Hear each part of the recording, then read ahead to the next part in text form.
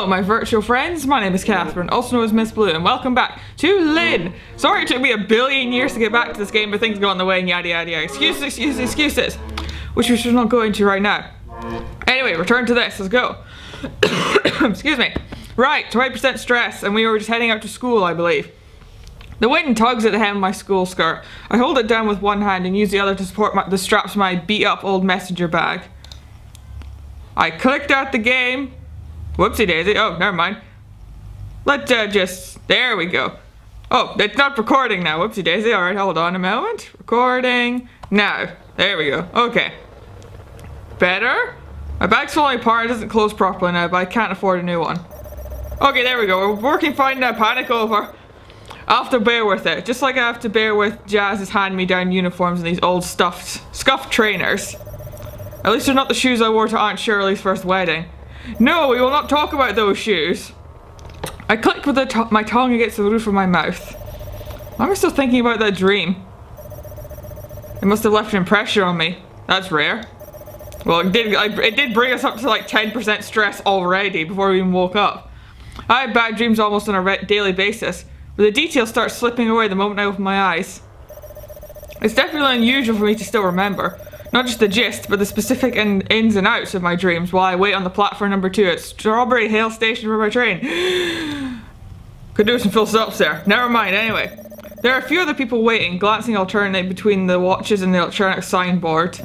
Rush hour in London is never pleasant. Oh boy, I can tell you that. No way. Even if I've only been there for a few days on holiday a while ago, it's not fun. The trains are always packed. Yeah, going on the underground was crazy as well. Like, they were serious when no one talked to one another. You could tell that we were foreigners, when we were talking to one another. Like, this is so cool! And everyone else is just so miserable because they've done it for like the 50,000th time. I hate going to school, especially with a bulky messenger bag to manipulate. Once I hit a small child in the face with my bag when I was scrambling onto the train. Oh, I shouldn't laugh. He cried and his mother started scolding me very, very loudly in front of all those smart businessmen. Ugh. What do you think you're doing, you clumsy girl? His nose is bleeding. You could have caused some serious damage. What do you have to say? Yeesh. By the end of this woman's tired, I was almost crying too. Jeez. I couldn't cry, of course, because I wasn't a little kid. And people don't think it's cute when teenagers cry. They think it's pathetic. I was 13 back then. I'm even older now. I don't feel any wiser, though. You never do, really, at that time of age, do you? I feel like I've learned a lot more in like the past 2 years than I have in the entirety of going from 13 to 15, that's for sure. My GCSEs are coming up soon. Then I'll be finished with school for good. Unless you go to uni, in which case, another 4 years, 4 to 7 at least, if you want to become a doctor. I don't need to ride on the cramped train at 7:30 in the morning ever again. Unless I had to go to college like Jazz did. There you go. I don't think I'd go to the same college as Jazz though. She was studying health and beauty. That's a vocational subject. I think Jazz is pretty good at health and beauty, especially at the beauty part.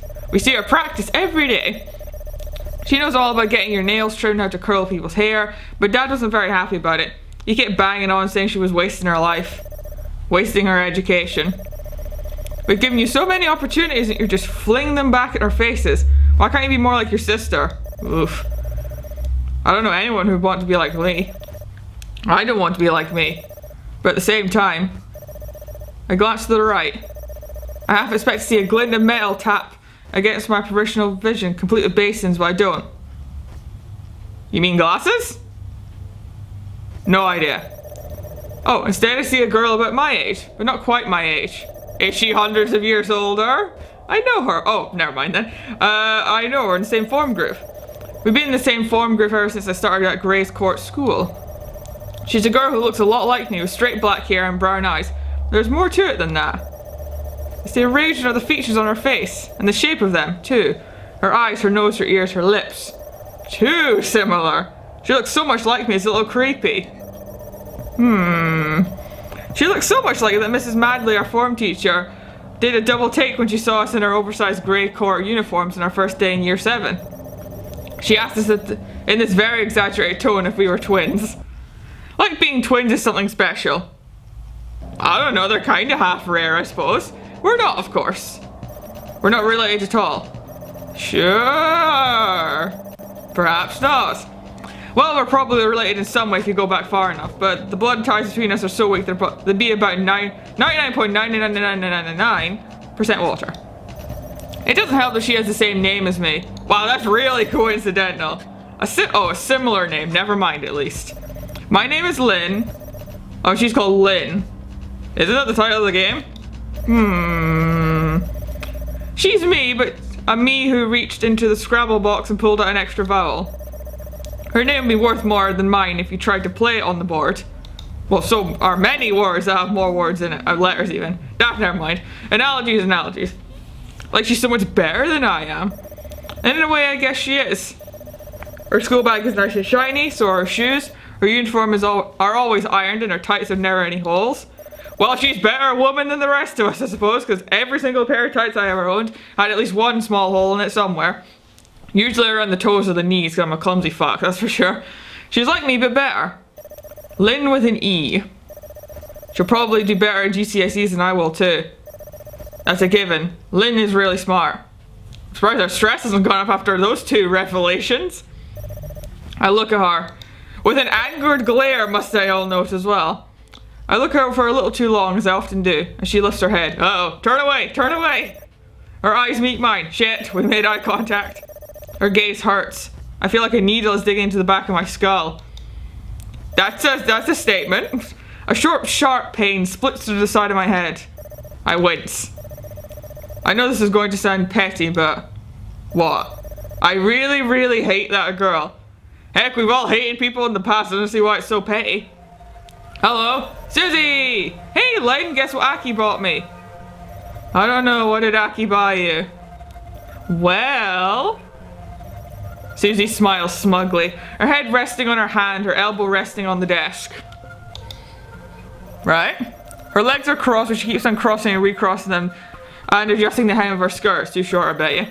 Susie's kind of like that. She's one of those girls who's lucky enough to be considered kind of pretty despite all her freckles, and she likes flaunting it. Her face is nice, I guess, but I think her thighs are the prettiest part of her body. That's a compliment, I guess. Her thighs are slender, milky and white, and she wears her school skirts a little too short so she can show them off, even in the winter. That's sensible enough. I'm kind of jealous. Susie's cute enough as it is. Even her name is cute, though her full name, Susanna, is a little stuffy. She doesn't need to make herself cuter. Being her friend is kind of bad for my self-esteem. She's had way more boyfriends than I have. It's not fair. Not that it's hard to have more boyfriends than me. I haven't had any. That's not much competition, is it? Nope, comparatively. Like I could ever compete with Susie. He bought me a maid uniform. A real maid uniform. Oh. Oh really? That's cool, I guess. I try to sound enthusiastic, it's hard work. Yeah, for somebody like just going, I got a maid uniform, which is a sign of, you know, a kink, I suppose. Really hard to be super like, yay, about it. I had to listen to Susie talking at me, more like, about her dreamy Japanese boyfriend for the last month and a half. Oh, Aki. She met him online when she was doing a live stream. He contacted her and said he could compose music, and he knew a little bit about idol culture. And if she was really serious about being a performer, then he could be her manager. Whoa, okay. Now he's dating her. That's suspicious, but alright. If she likes him, then sure. Well, dating in the loosest possible way, since he lives in Japan and we live in Richmond. Ah. That's pretty much as far away as you can get. It is cool, right? I'm gonna wear it on one of my live streams. Neat. Yeah, I picked the outfit out myself. Huh? Okay, sure. It's kind of expensive, but I mean, Aki has money, so indeed. Well, he's sending it all the way from Japan, and the delivery costs alone would be fucking expensive as shit. Susie smiles and shrugs her shoulders coyly. Having a rich boyfriend must be nice. It must be nice having any boyfriend, full stop. Though I guess Aki's more of a man than boy, as he lives so far away he and Susie have no hopes of ever kissing and cuddling. Well, all the boys in our year group are stupid. The boys in our form are especially brain dead. Bradley Hurd tried to give himself a tattoo with his protractor and a blue biro pen in math. Wow, what a fucking tool, honestly. He managed to give himself a makeshift tattoo, a lopsided wonky one, but he also gave himself blood poisoning. Yep, that was a thing that happens. Sometimes, like people just, like whenever people would bite on their pens, like, oh, don't do that, it'll break and you'll get all over your mouth, which had happened like twice or so in my school. Craig Bentley's always making lecherous comments and trying to peer at girls' skirts when they walk upstairs. Oh, what a tube. I don't like them. I don't like them at all. In fact, I hate them. Good for you. They deserve to be. Girls my age are meant to be interested in relationships, I think. That's what all teen books and movies say. I'm not, though. Maybe there's something wrong with me. That's what Jazz says. She had a lot of boyfriends when she was my age, too. But I don't think she ever really liked them. Sometimes I try to imagine it. But letting a boy like Bradley or Craig touch me with their dirty, smudgy fingers makes me feel sick. I don't even know what's making me feel sick. If I had a boyfriend, I think I'd rather have a boyfriend like Aki, who lives far away. I never have to worry about him peering at my skirt or trying to grope me. Well, if what Aki's doing on her live streams is what's going on in my head, then that's probably what they're trying to do anyway. Not like anybody would want to. Aki's so generous. The little registered trademark N up there. What's going on there? Susie's still stuck in La La Land. She's mooning over her boyfriend like she's the second coming of Christ. Ah. Gotta love when people do that, or at least in things in general. You remember when Mother came out? That movie? The trailers on that were like the second coming of Christ. Like, where were you when you saw Mother and shit like that? And I'm like, I have not seen it at all, so I don't know how good it is, but I can't imagine it's like second coming of Christ level of bloated need to see type things. I can ask him to buy me anything, you know, literally anything. He just jumps at the chance. It's like some huge honor. Asian guys are always eager to please. Ugh. What's that N there for? I think it sounds weird. Also, that's slightly racist, but whatever. Oh, Lynne. Susie tuts. She looks sympathetic. You'll understand when you start dating. Sure I will. Stupid boys like Bradley and Craig are rude and mean to girls and make gross comments, but real men know how to treat their girlfriends right. Real men who live in Japan. Why is that? Because they know they're lucky to have us. I mean, look at it this way. I'm a cute young girl. I'm in the prime of my youth. He, meanwhile, is in his 30s. Ugh. Well, he says he's in his 20s, but I don't believe it. I've seen the photos. He's old and he's not really super attractive. I think he's cute, but there are way better guys out there. Why should I be interested in him? Because you like each other? Mutual respect and love for one another? Appreciation at the least? I guess, but that's not it. Isn't it? Of course not, don't be daft. Okay. It's about a give and take. He wants a cute young girlfriend and I want somebody who will spoil me and buy me nice things. Everybody wins. Yeah, that's how it works. What do your parents think about Aki? They don't know, do they? Or they don't know, doesn't have to hurt them. Thought so. Aren't they suspicious about all the packages he keeps sending you? Marked from Japan? Don't worry too much, Lynne. +1 stress. Great. Though technically, after all the stuff we've just been thinking about, I'm glad it's gone up just 1% at this point. Susie looks at me pityingly. She always looks at me like that. Like I'm slow in the head. So what if she's had a couple of boyfriends? Doesn't make her more mature than I am. But judging by the way she talks, you'd think she was far older. A little too far older. You think you should live a little, that's why you never have a boyfriend yourself. I don't think I want one. You will, give it time. Oh, thanks, Susie. It's like a foregone conclusion. Susie starts peering at her fingernails. When is class gonna start? I'd rather do maths at this point than talk to Susie. She turns them this way and that, examining them beneath the lights of the classroom. Her fingernails are perfect, just like the rest of her.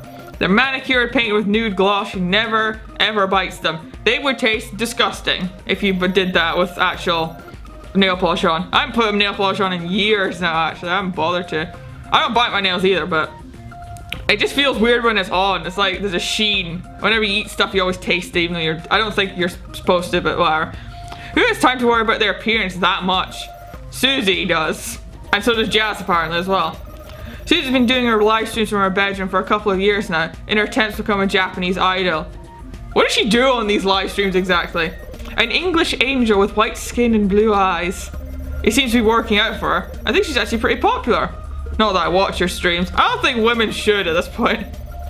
I think it's kind of voyeuristic, I think. And anyway, who wants to watch their best friend since kindergarten wear cat ears and a kimono?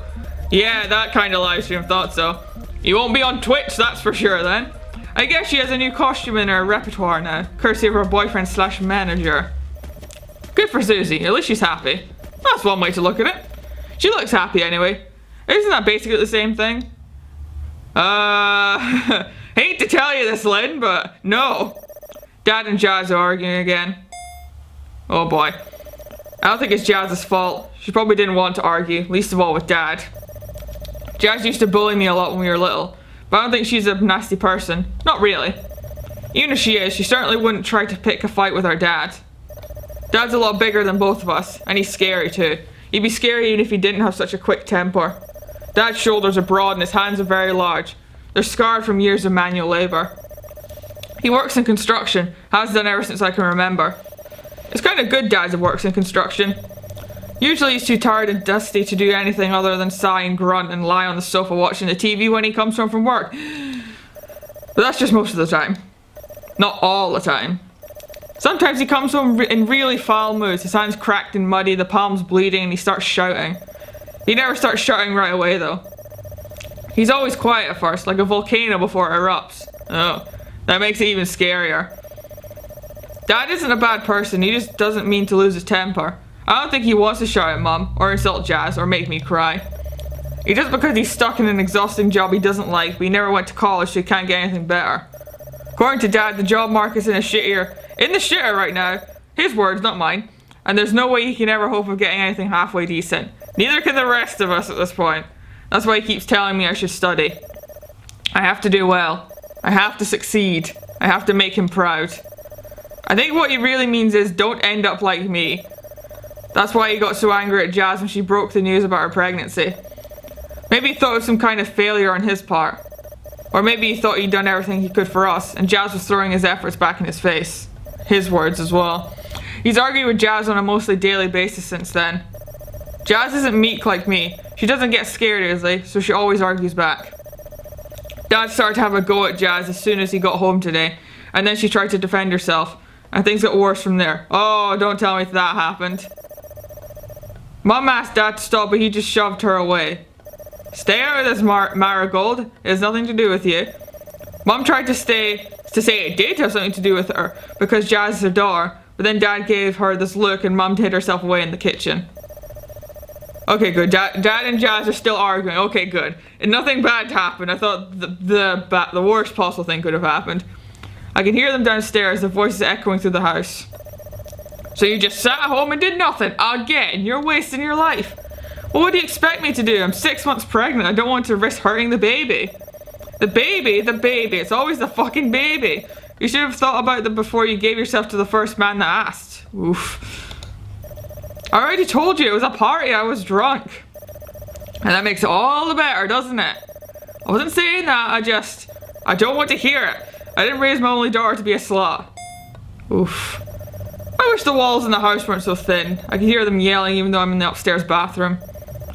I think the neighbours can hear too. We've had noise complaints more than once. The arguing got so bad at one point that Jazz moved out to live with one of her friends for 3 weeks. Mum cried and thought she'd never come back, but she did. Dad cried too. He hugged Jazz and called her his baby girl and said he was sorry. He was so sorry. He said he'd never shout at her like that again. He was wrong. I stare at the ceiling, the beige paint is peeling and the mold is sprouting in the corners. The water now lukewarm pools around my body. The tap is faulty and it drips over and over again into the already overfull bathtub. It's not loud enough. Not loud enough to drown out the noise. There's always so much noise. I sink back into the tub, submerging myself completely. I want to hide from it all. Everything. Yeesh. Whoa, we're under the water now. Don't stay under there too long now, Lynne. We don't want to start doing things here. There are rolls of fat on my tummy and my legs need shaving. They're nicked here and there with small scars from my last attempt. I have PE tomorrow. It's my least favourite lesson. I can't stand it.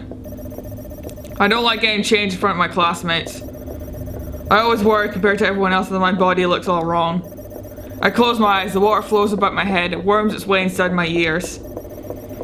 It's hard to hear Dad and Jazz like this. It sounded distorted, like it's happening on an alien planet millions of miles away. I think I prefer that. I'd like to live in space if it meant I could be alone. No Dad, no Mum, no Jazz, no Susie, No Lynne either. I wonder what Lynne's house is like. I bet it isn't like this. Perhaps not. Well then, 8% up already. Joy joys. And next we have number 86, Miss Harper. Will you please step onto the stage? Yay! I want to obey the disembodied voice, but I can't. Oh no. Is this a dream? It feels like a dream. My legs are trembling like a baby deer. My heart is pounding at my heart. I can hear them all. The crowd, they're cheering. It's so loud it hurts. They're getting more and more excited. The previous act is ushered off the stage. Excuse me. The red X that marks the spot is free. Waiting. Oh no, this is gonna go up like 30%. I can feel it from here. I feel sick. Why did I sign up for this? I don't think I did sign up for it. Must have been Susie. We saw an advert on the TV a while back and Susie said it was a great opportunity. Oh. You wouldn't want to miss out on a shot of stardom, would you? She asked. I would very much so. I don't like performing in front of other people. It makes me feel uncomfortable. I'm not pretty like Susie. I'm not self-confident. I'm not anything really. Why am I here? I want to turn around and leave.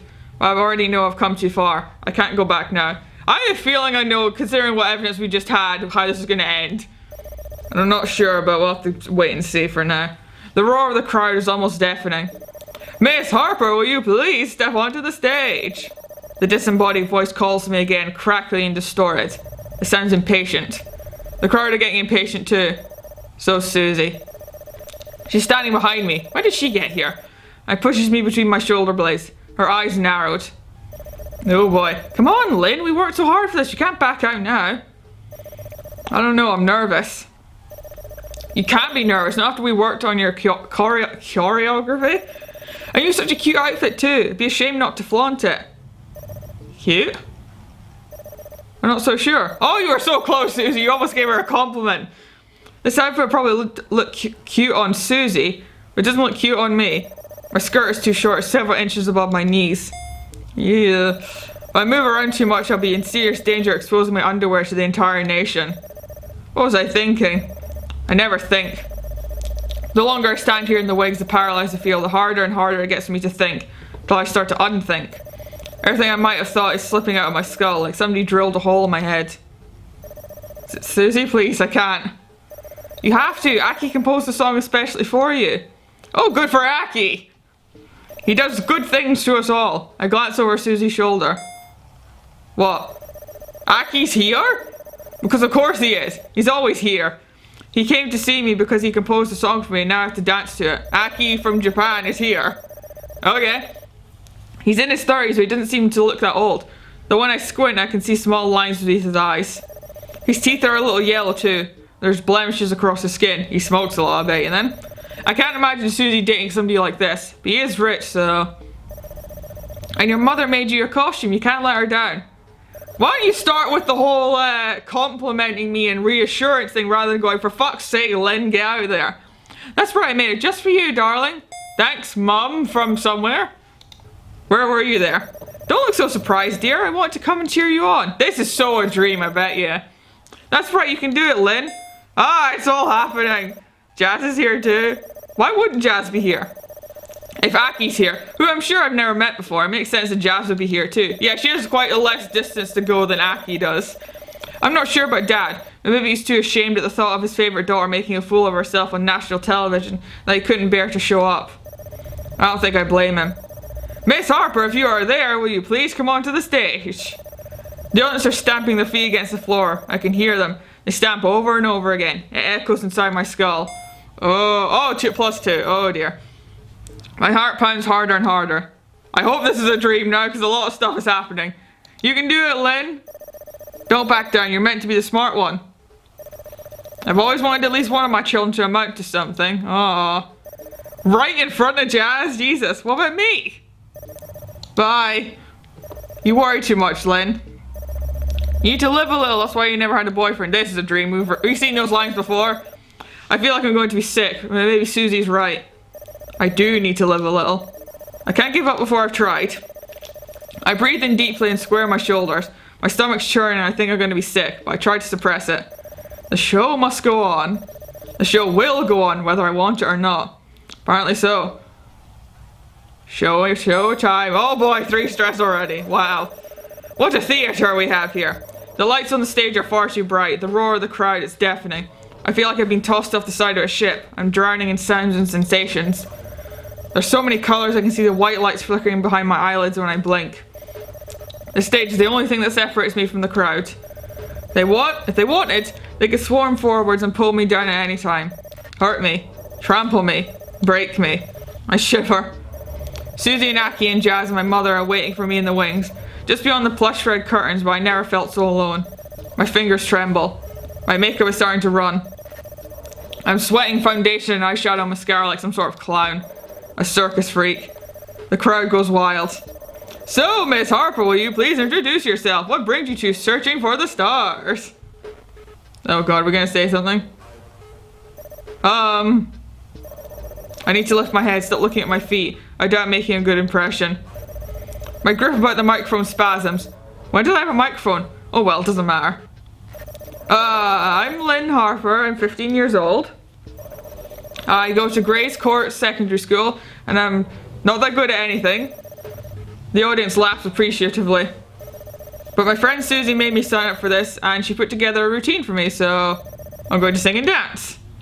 Good, we're making progress. Okay, alright, do your best. Yes, thank you. The music begins to play, and it's a song Aki composed for me. There's something wrong with it.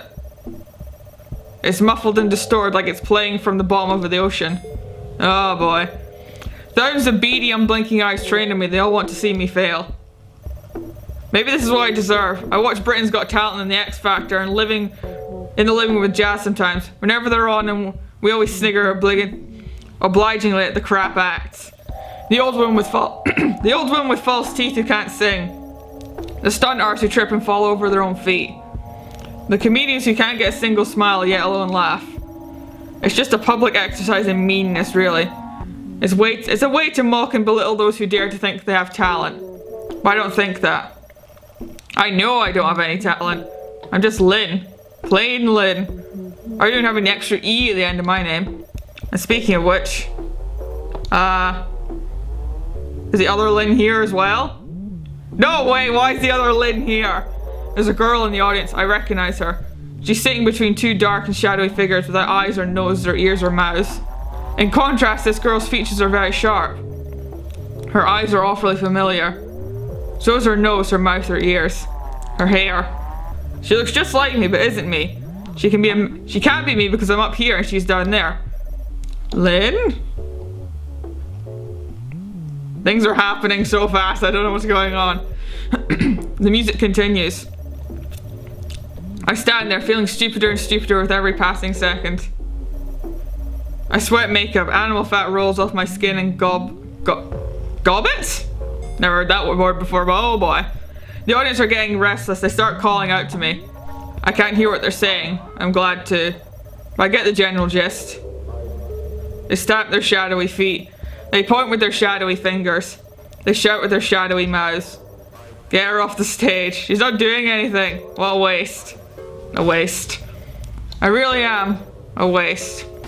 I feel faint. I think I'm going to collapse until a strange scuttling sensation begins to creep. No, not just creep, caress my body. Ugh. The touch is almost intimate, but in such an incredibly wrong way it makes the hairs stand up at the back of my neck. What's happening? Oh man, stress is going real fast.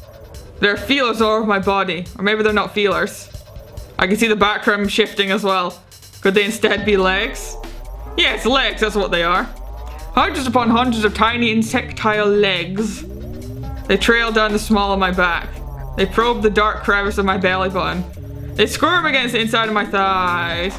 They're everywhere, all of them, horrible, horrible monsters. My body is crawling with dozens upon dozens of millipedes. Where do they come from? I don't know if I ever want to find out. The audience are laughing. The sound threatens to burst my eardrums. I have very narrow ear canals, Mum said it was a medical condition. It runs in the family. I can't deal with all of this. These disgusting, filthy, horrible creatures. I tried to bat them away, brush them off. A few millipedes fall from my thighs. They land upside down on the wooden stage, their legs squirming pathetically in the air. Hunters run hundreds of legs. I step on them, they burst, leaking black insect fluid all over the wooden stage. This is a dream and a half, I tell you that much. The audience laughs harder, they're pounding their feet against the floor, the stage seems to shake. Why are they enjoying this so much? What did I do wrong? No matter how many millipedes I shake off my body, yet more spawn to replace them. They're endless. They continue to wriggle and writhe, covering every inch of my body. Between my toes, against my armpits, even inside my mouth, oh. No thank you. Plus 5 is totally adamant. I choke, gag. Thousands of tiny legs, even thinner than pet pipe cleaners, try to prise my lips open. I can feel them wriggling against my tongue. I'm gonna throw up. I'm going to vomit millipedes all over the stage. Everybody's gonna see. They're going to laugh. Everybody. Except her. What, Lynne? She's just sitting there? Oh, she's crying. She won't laugh. She'll just watch and stare. She won't do anything to help me. Why should she? I never tried to be nice to her. You hate her. Why would she be nice to me? Oh boy. She's gonna scream now? I can't keep upright. I fall to my knees, squashing several wriggling millipedes beneath me. Oh, it's gone silent now. Oh boy. There are more and more of them. They're not just crawling against my skin, over my brow, inside my bra. Instead, they're inside me. Inside my mouth. Beneath my eyes. No! It's secreted away inside my veins. I'm choking. I'm drowning. I'm dying. And everybody laughs. Why do I feel like this is a big old metaphor for something? Hey, Lynne, you finally woke up, and good God, do you look awful. Oh, hey, Vaughn. Morning, Sleeping Beauty. Did you have a good night? Oh, no, probably not. I blink. I think I might be staring. There's somebody in the kitchen. I didn't expect to see them sleepy Monday morning. This sleepy Monday morning. Jazz being awake is unusual, though. But there's more the person sitting beside her that really makes me stare. It's a woman with dark skin and shockingly pink hair. Her face is comprised of 50% metal. She has enough piercings to set off the security system at any airport across the world. I can't even count the number of piercings she has. They're probably, almost definitely, more that I can't see. This woman is called Vaughn, short for Yvonne. She's Jazz's older kind of creepy friend. Vaughn hardly ever comes over. Dad doesn't like her. He thinks she's bad company. I'm not sure if I agree or not. Vaughn is pretty cool, but she's also rather scary. I think I last saw Vaughn 4 months ago. She said she'd become a Wiccan. She asked me if I wanted her to read my palm. I don't really believe in palm reading, but Vaughn is very, very convincing. And I was a little afraid that if she saw the imminent end of my life in my hands, it might come true. Hey there, Vaughn. I give her a shy little wave. Vaughn laughs. I don't know if I want to impress her or try to hide from her. The two conflicting emotions war inside my head. That's probably why I'm clinging to the side of the kitchen door like a lizard. Oh right, I was gonna say like a lizard? What kind of lizard? But then you get those little geckos that like climb up trees. It's bad enough that I just got out of bed but I'm still wearing my pajamas. My hair's all mussed up too. What's new with you? Jazz is right, you don't look so hot. Oh, nothing really, just bad dreams, you know. The existential crisis and a few as well. Yeah, it must have been pretty awful. You look like a zombie. Thank you. Coming from a woman like Vaughn, I think that might be counted as some sort of compliment. Maybe? Is it because of exams? Are you have GCSEs in a few weeks? Oh boy, don't remind me. Could be. It's a little stressful. Yes, little being half. Gotta be hard being the smart one in the family. Oh, I'm not really. You're smarter than me. Well, that's not exactly hard, is it? Oh, bitch. Hey, don't be a bitch. There we go. Jazz tries to give Vaughn a shove, but Vaughn avoids her easily. Being quite heavily pregnant with a round stomach like a cannonball, Jazz can't really counter. All she can do is tut. And why aren't you at school, little miss? It's gone 9. Oh, shit. Oh, it's study leave. Okay, that's fine. Oh, I remember that. You always get study leave around the last month of year 11, huh? Yeah. That takes me back. It's been so long, I almost forgot. Takes me back as well. Oh, I don't miss that time that much. I meant to stay at home and study, I guess. That's why I'm in my pajamas. I don't need to get dressed yet. Don't get dressed at all, just be comfortable in your pajamas for the rest of the day. At least I didn't think I did. If I'd known Vaughn was coming over, I might have cleaned myself up a bit. But don't stay up too late. You'll get panda eyes. Yeah, you will. Despite being so scary looking, Vaughn's actually pretty nice. She did let Jazz crash on the sofa for a few weeks after that whole debacle with Dad. Then again, Jazz did get knocked up at a party Vaughn held at our house with all her weird goth friends. So maybe she's felt responsible. Whatever. I don't really understand Jazz's relationship with Vaughn, or how they became friends in the first place. But it's not my place to pry. All I know is Jazz and Vaughn have been friends for almost 6 years. Vaughn's 27, I think, so they must have met when Jazz was 13 and she was 21. It's a bit weird, when they've always been gotten on pretty well. I don't think they're dating, but Jazz likes to make jokes. I'm pretty sure they're nothing more than jokes, but with Jazz, it can be hard to tell. I glanced at the bread bin. The plastic bag of Warburton's half and half is all but empty, with only two slices remaining. As I thought, they're the crust. The most horrid of ones. Thanks, Jazz. You're the best. Well, it doesn't matter. I'm not hungry anyway. I sigh, closing the bread bin with a dull thud. Jazz blinks. Do you want to eat anything? No, I'm fine. You get sick if you don't eat. You're already so tiny. Thanks, Vaughn. I'll be alright. Geez, everyone's just full of compliments this morning, apparently.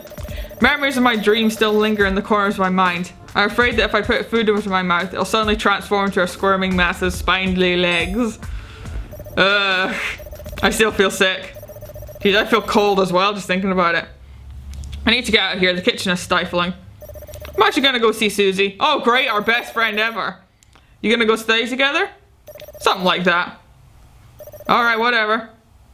Jazz gives me a lazy wave, her free hand resting against the bulge of her belly. She always seems to have her one hand pressed against her belly nowadays. Maybe she's trying to communicate with the alien life forms growing slowly inside her. Or maybe she's trying to stop from bursting out. That's a scary thought. Even scarier than Vaughn. Have a good one, Lynne. Don't stay out too late. If Dad gets back and you're not here, he'll go ballistic. Don't I know it at this point? Yeah, I know. Yay, +1. I know only too well. Right then. I think, therefore, we can leave it here for now. So, we will pick up Lynne in another episode where we will actually, hopefully, maybe finish it since we got halfway. Or maybe 2 more episodes. Who knows? For now, though, things are getting bad at this point. A lot of visual clues have been left behind to at least hint at how this may end. And it's not going to be a good one, but we can't change it, so we're just going to have to go along with the ride. Hopefully you'll join me in the next one. Thank you all so kindly for watching, and I hope to see you in the next one. See you later.